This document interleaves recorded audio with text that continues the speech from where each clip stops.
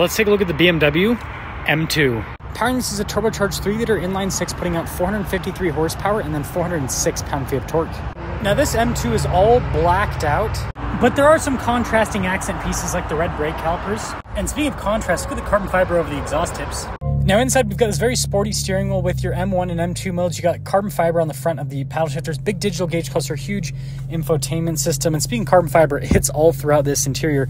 And yeah, this one has the 8-speed automatic. A lot of people have said they actually like this more than the manual in the M2. Subscribe for the full review.